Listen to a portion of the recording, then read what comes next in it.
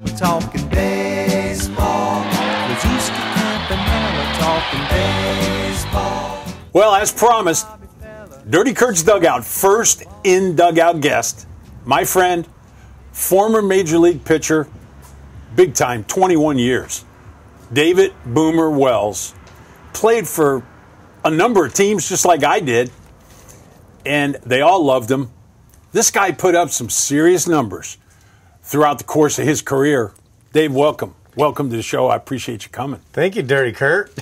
Dirty Kurt's Dugout. Dirty Kurt You got Dugout. it. I love the name. 239 wins, 3 All-Star games, Yeah. 2 World Series championships, Hardware counts. and a perfect game.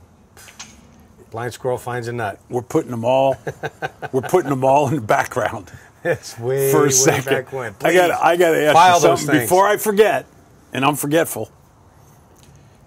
In high school, did you actually go around and get donations from members of the Hells Angels I did. for your pitching exploits in high school? You asked them each individually for a certain amount of money for Well, a I had to earn strikeout. it. I had to earn it, yeah. Sure. So I did, like in Little League in high school, I would do 25 cents a strikeout, $1 a win, and $5 for a shutout. I was raking. I was the richest kid in Ocean Beach. Literally. Because I had about 10 or 15 of those guys lined up, and so then they would all come to the games, and it was awesome. I had my posse. And fun. how do you line them up?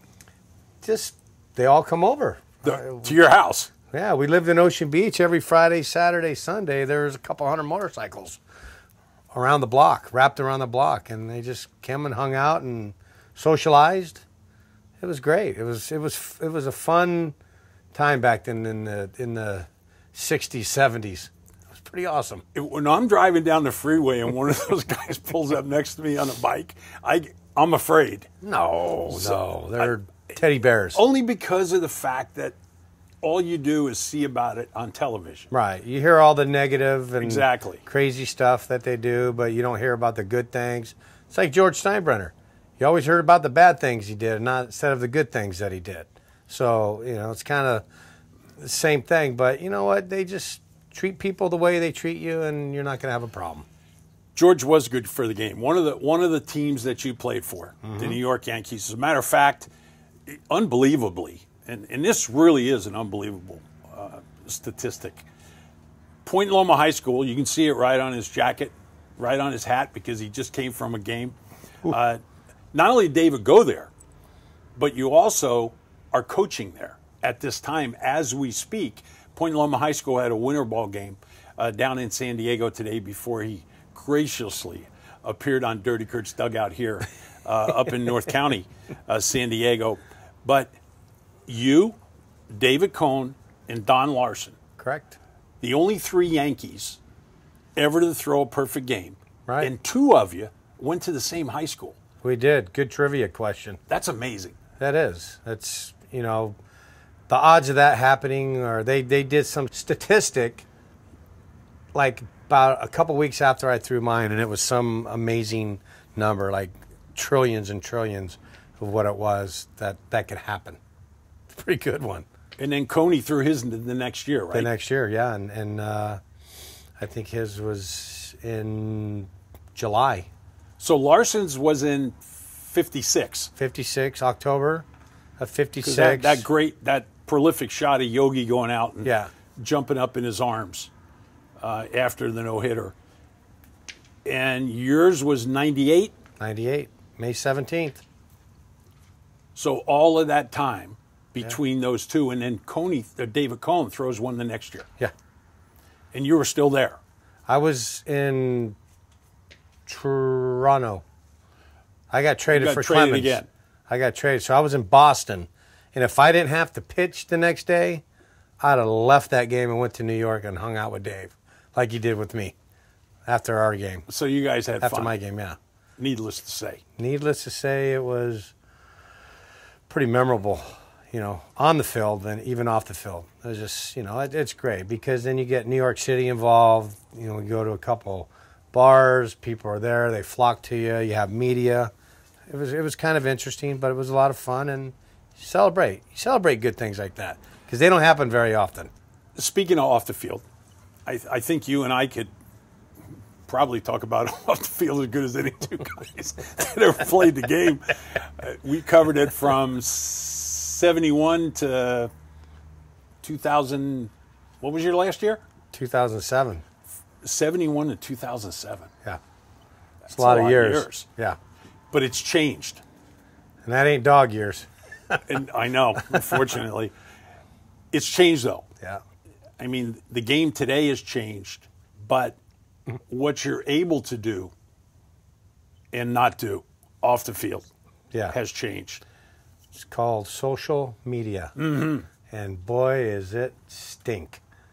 It's bad. It's good if you're promoting something, but if you're not, and you just want to tend your own garden, there's always one of those little cameras following you, and you're under the microscope. If I was playing today, I'd just say spell my name right because I'm gonna do what I'm gonna do anyways.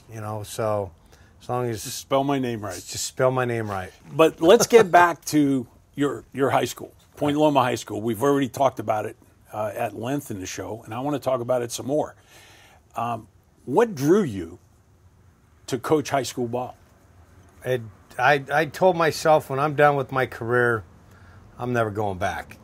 I had no desire, whatever. I played 21 years and just wanted to enjoy my life. Trickled down to the field one day, watched the kids play, and one of the coaches is like, you should come out and work with us sometimes.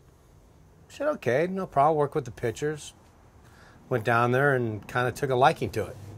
And that's kind of how it really started. And so I got involved. I was going to spring training with the Yankees and leaving for 6 weeks and then coming back and taking over there. And that's kind of how I was doing it. And then they had another coach a couple years ago before I took over, and it was taking the program the other way. And I felt bad for the kids. So I just said, you know what, I'll take over the program. So I talked to the athletic director. They made it happen, and so I've been the head coach for my third or fourth year now. So that's kind of how I got involved with it, just by accident, not really wanting to do it. Just kind of gradually got in because I was trying to get a job in the big leagues for 7-8 years, and I couldn't. I failed miserably. I call that knucklehead. That's a whole other show right there. Oh, I know. I think. But that's kind of how it did. So I just said, you know what, I'm going to go into the high school, and I started liking it. And so I've been there coaching for 9 years now. But, it's great. It's fun. Because I learned from the best and not the best from managers, from Sparky Anderson, who was the best. Boach, learned from Boach. So you just kind of take a little piece from all the managers on the 9 teams that I played for, 3 of them twice, so we had different managers. So that's kind of how it really evolved, and I just kind of take everything that I've learned and done in the game. And obviously, I'm not a hitting coach, but I know hitting because I pitch against some of the best hitters. So I know what to throw. Never let the best guy on the team or the hottest guy on the team beat you. So you just try to tell your staff that and position certain guys the way they should be on the field. So that's, as a head coach, that's what you do. But you got to know the whole game. And I've learned the whole game, through 30-something years of baseball. If there's one or two things that you take from learning from the best, all right, what was it? Patience. Patience was number one because I seen a lot of managers get hot and heavy and scream and yell like you have. And in high school, that's not the approach. Because if you start screaming and yelling, these kids get all nervous and they're scared. They go home, get on the boob, and get rejuvenated and come back because these kids are so sensitive. And these parents nowadays are, they're telling their kids they're all stars. They're taking them all these travel ball teams. They're doing this and doing that. And they're telling how great they are.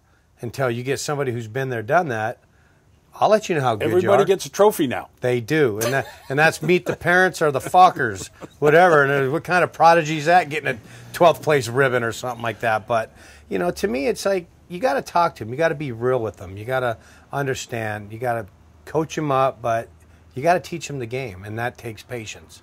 And that, to me, is really the thing. And then the rest of it I learned is what I did as a knucklehead growing up and in the big leagues, all the trouble that I got into, they just made me run. So when I don't yell, I just make them run. It's pretty simple. Well, I've got a million more questions, but Sean from up in Orange County somewhere is on the phone with us. Let's take this call from Sean. Sean, welcome to Dirty Kurt's Dugout. Oh, great, thank you. Yeah, I've got a question for you. I've got a son, a really, really strong high school baseball player going into college, trying to explain to him the ramifications of taking any kind of performance-enhancing drugs. And it's real tough to explain when he looks back at all these all-stars, over the past many, many years that seem to kind of just get away with it when they use those type drugs. What's your advice? How do you talk to a kid nowadays about that kind of stuff? Well, I played in the steroid era, so to me, never doing them was something that, and I'm pitching against these guys who did do them. So obviously it changes the game a little bit better, but then as a pitcher, you still got to pitch your game. So, you make a mistake, to most hitters, they're going to capitalize on it. But, your mistakes were very minimal. So you had to be, as a pitcher, you had to just challenge them. And my best thing as a pitcher, learn how to pitch inside. So you take away them getting extended. But to me, whoever's going to do who's ever dirty out there, I mean, that it's hard because these kids, they see that, I want to be like that. So obviously their role models are there. You don't want that. You just stay clean as you can be. And, and because I tell you what, at the end of the day, and you went out there and you did it right. I mean, you look at Derek Jeter, you look at Ken Griffey Jr., these guys who did it right, they didn't need them. And look where they're at now. They're Hall of Famers. So, you don't discourage. As a good parent, and I had two kids that played, and they just, I tell them, just do it right. Don't worry about who's out there doing what. As long as you're doing it right, that's all that matters. Sean, thanks for the call. I appreciate it. Going back real quick to what he said and what you were talking about, do you suspect that they're still using steroids now? They have to. I mean, some of the stuff that you see is beyond me. I mean, it went from big parks, you played in big parks, to now smaller parks. The mound was high. They lowered it because they wanted more action in the game, more home runs. So, but Bob Gibson didn't care. Don Drysdale didn't care.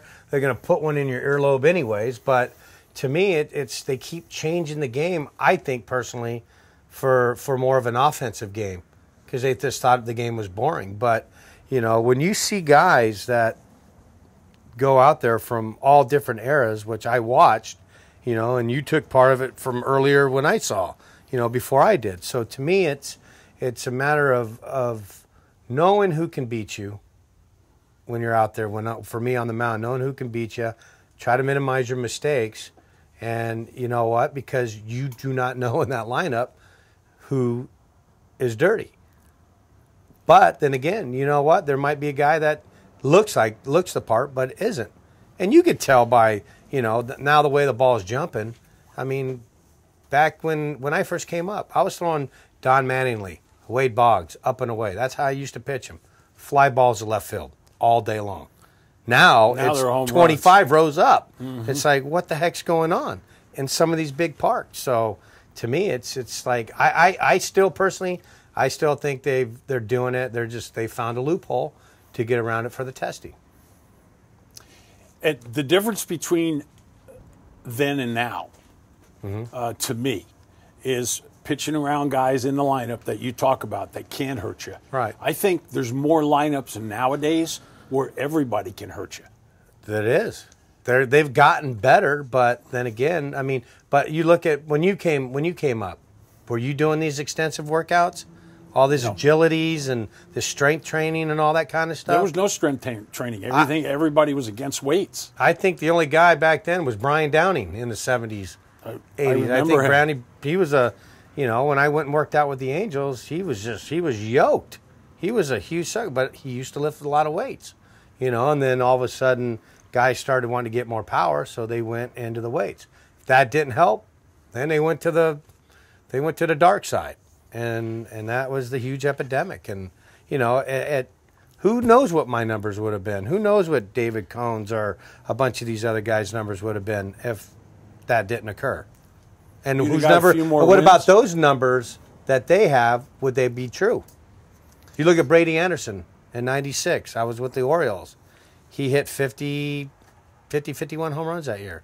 And prior to that, I don't even think he hit over 15. So it's like, there you go. What year was that? And Rafael Palmeiro was on that team in '96.